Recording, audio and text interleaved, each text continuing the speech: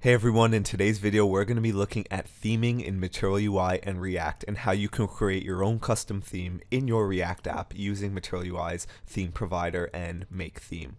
Theming is a very important part of your application, especially if you're using Material UI. A lot of the times you're going to want to customize your application depending on whether you're building it for yourself or a client to match your colors, typographies, spacings, breakpoints, and all that other good stuff. Just a reminder, if you like this video and you find value in it, please consider giving it a thumbs up, leaving a comment below, or subscribing. It really helps with the YouTube algorithm and it really helps get the channel out there to a lot more people. Now, if we go to Material UI's default theme, what you need to know is every time you use a basic Material UI component, such as this button component, whenever you don't override the theme and you give it a property, something like color equals primary, that primary or all these variants and all the text that will be inside the component is actually pulling from the Material UI's default theme. So here is a page where we can look at the Material UI default theme and we can look at some of the values. So let's go ahead and look at these categories. The first category we have is breakpoints, then we have mix-ins, palette, shadows, typography, spacing, shape, transitions, and set index. The specific ones we're going to be looking at for today are breakpoints, palette, and typography. If we open up breakpoint, you can see here that we have a couple of different breakpoints. We have extra small, small, medium, large, extra large. And if we look at the values object, we can see that each one of these keys aligns to a certain number. What this number is essentially your screen size in width for when that screen is considered extra large, large, medium, small, or extra small. For example, if your screen is above XL, if your screen is above a 1920 in width, this screen is going to be considered extra large. And when you use Material UI's breakpoints in your code and your screen is that size, more specifically your browser is that size, it will add whatever properties it needs to as if the screen was XL. If it is between 1280 and 1920, it is considered large. If it's between 960 and 1280, medium, etc., etc. The smallest you can have is extra small, which is a screen ranging from 0 to 600. Now, I haven't seen much use cases for anyone needing to change these default values for the breakpoints, although a lot of big companies will have their own custom grid sizing and their own custom breakpoints, and that's when you would want to change it. And most of these breakpoints are usually used for things like grid. If you're not familiar with how grid works and everything like that, I will also have a video probably next week coming out on grid. But that's what most of these breakpoints are used for. You can use custom stylings for all your CSS within makeStyles. And also, if you use this thing, which we're going to touch on a bit later in the video, called use theme, you can also actually vary your JSX based on anything a part of your theme, including breakpoints. So the next thing is palette. This is pretty much every single color that is in your application. You can see here in this button, I set the color to primary. If I were to remove that, you would see it would just be a default gray color. But because I set it to primary, it turns into this blue, this bluish color. Now, where is it getting that from? Well, we can see here inside of palette, we have a bunch of different colors, and one of them is primary. If we open primary, we can see that the primary object has three different variations. We have main, light, and dark, and also this contrast text. But really, main, light, and dark are the main focuses. Whenever you set something to primary, it's going to set it to whatever the main is. This light and dark is for if you were to, for example, you can see the Material UI site. If I were to come over here, if I were to come over here, I can toggle light and dark. You'll see that when it's on dark mode, it's actually going to pull from the dark default themes. I accidentally moved everything over, but you can see if I go back into palette, everything will have for primary a light and a dark. So a lot of applications, if you wanted to create, you know, a little light and dark mode for your website, Material UI's basic themes already have all the colors for light and dark mode saved in. And it's just a matter of passing in dark mode into your theme, which we will also show in this video as well. So the next thing we want to look at is typography. So typography is where everything is being kept. And we can see here that, for example, this button text, the text for it is actually in Roboto. The font family is Roboto, and then it has some other fallback fonts like Helvetia and Arial and sans serif, the standard ones.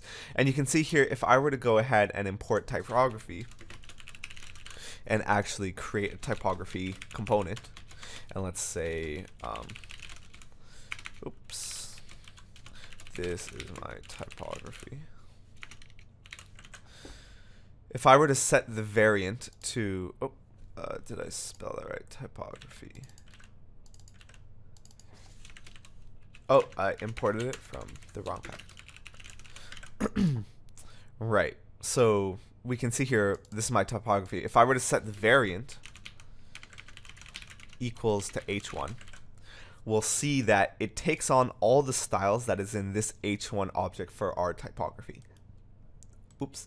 And that, if you wanted to, for example, maybe the company you're working for has their own separate typography variants, and I've been in that situation before, you can either choose to go with the same naming, H1, H2, H3, H4, H5, H6, or you can make your own typography variants and add the styles to them in your theme, which I've done in my typography video last week. So if you're interested in doing like that, something like that, just check out that typography video. But that's the gist of it for the default theme. So let's go ahead and see how we can actually make our own theme. If we go to the theming page in Material UI, you'll see here that pretty much whenever you want to pass a theme in, you use a theme provider. And theme providers are pretty basic. Providers in general are a pretty basic concept in React. Pretty much when you wrap your application around a provider, what it does is it gives every single component that is nested within your application access to any variable that is sort of within that theme provider, or within that provider itself. So if you've ever used Redux before, you'll also see that it's used there as well. So I'm just going to go ahead and import theme provider, wrap it around my app, but you'll see here we need to pass in this variable called theme.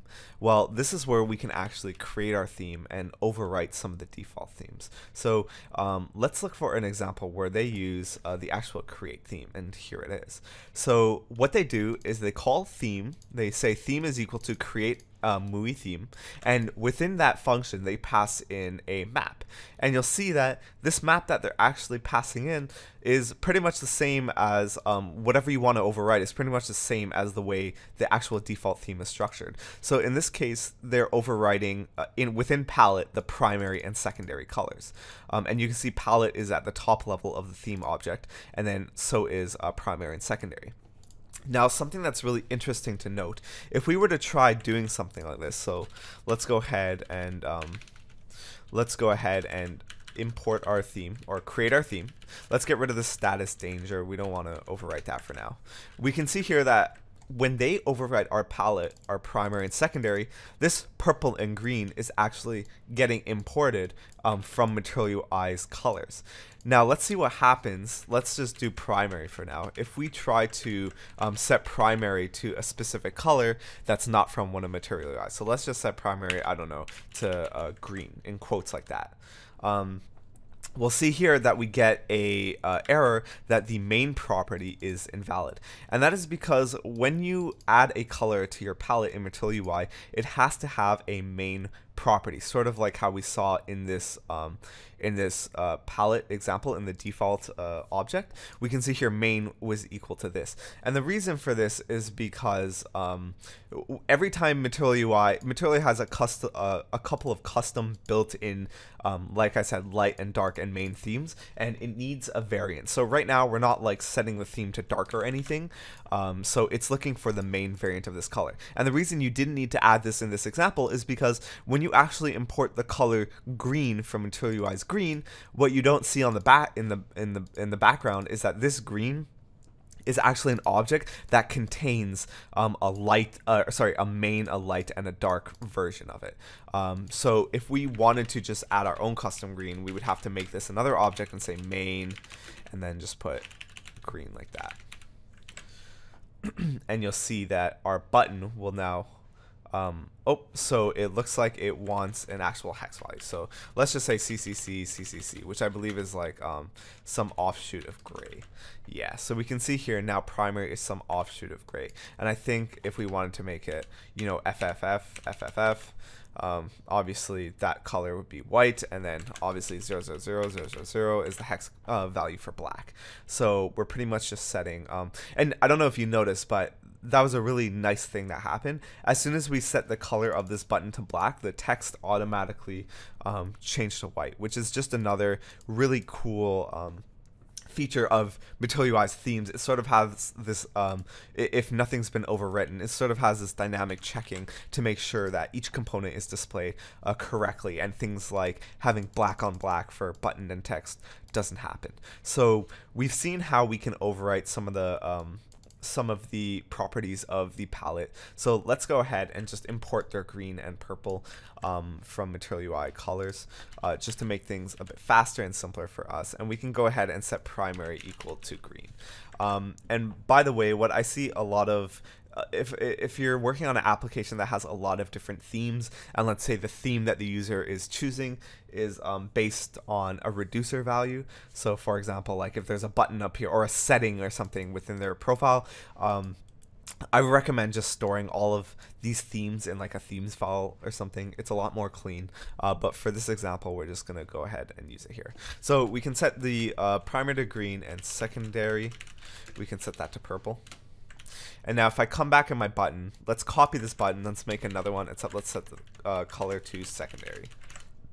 And you'll see this button ends up being purple. And just like the last time, the text sort of changes to make it as visible as possible. Black on purple would not look too well. And that's pretty much how you overwrite theme values. We can also do the same thing for typography values and the breakpoints that we looked at before. Let's look at how we can use a theme now in our actual makeStyles over here. So if you're not familiar with makeStyles, I have a whole video on it, and I touched on makeStyles in my last week's video as well, and how to use theme with it. But essentially, if you wanted to style things based on breakpoints, for example, let's say when the screen is really small, I want this button specifically to be black, and when the screen is really big, I want this button to be blue, the background of it to be blue. There's ways to do that. So the first thing we're going to do is let's create a style for our button specifically. So we can call this like button style or just button. It's up to you. And in here we're going to be passing in a theme, and the way we're going to do that is pretty much up here in the makeStyles tag. We can add theme here and then return another return pretty much another map, and then in our actual, so wherever we want to actually use the theme, and in this case we're using it with the breakpoints, we can do something like this. So what this will do is when we have this in here, it'll say whatever is within this object right here will be applied when the theme's breakpoint is small or up. And we can see here, if we go back to the default theme object, the theme's the theme object, the breakpoint for small and up is pretty much just 600 pixels wide and up. So I can say background color is black when the screen is above 600 pixels, and then when it is below it, let's make the background color to blue. And finally, let's apply our style to our actual button. So we can say button, and then class name equals classes dot, and then background color, or sorry, button. That is what we named it. And if we were to save it, you would see here now, you would see here the background color when the screen is bigger than 600 pixels is black, and if I were to move the screen smaller, it is now smaller than 600 pixels, it becomes blue. The last thing that I think is really useful to know about theming is the use theme hook. So let's go ahead and import it. So we're going to import it from styles again, and not from just /core. So the story behind the whole /core and /styles thing is that Material UI used to import all of these things from Material UI/styles, and then when they did a huge overhaul on all these styles components and hooks and everything like that, they moved it all into /core/styles. So a lot of times, if you're getting any, I've been in a situation where I've been importing all this stuff from just Material UI/styles, and it's been giving me a lot of errors and stuff like that, and that's because I was using the deprecated versions instead of /core/style. So just that's a really good check to have. Make sure you're importing anything related to style, so makeStyles, use theme, and then back here create MUI theme and theme provider from core/styles and not just styles. But anyways, what this use theme hook allows you to do is it allows you to actually get the theme object within your JSX, which is useful for a couple of different reasons. If we were to see here, I'm pretty much using the hook, and I'm going to console.log it. And if I look at the console, we have pretty much the entire giant theme. We have the entire giant theme object that we have created. And a good thing to also note is, notice how we still have all the default breakpoints. We still have like default colors for pretty much everything other than what we overwritten. And that's how create theme will work when you're in your index and you use the create MUI theme. It will only overwrite the things that you pass in from the default. That way you don't lose things like breakpoints and stuff like that, and spacings and other random small stuff that you might not want to overwrite. So, and yeah, this is pretty much how you use theme. We can get anything we want from this theme object. This might be, if you're trying to specifically render an element based on, like, for example, the breakpoint that you're currently in, and you don't want to do it with grid or anything like that. But that's pretty much the gist of it. Let's go ahead and remove all of the palette overrides we did here, and let's remove all of these imports. And actually, for palette, the last thing that I want to show you is how to change the type. So if you remember, I said that you could switch it to dark mode anytime you want.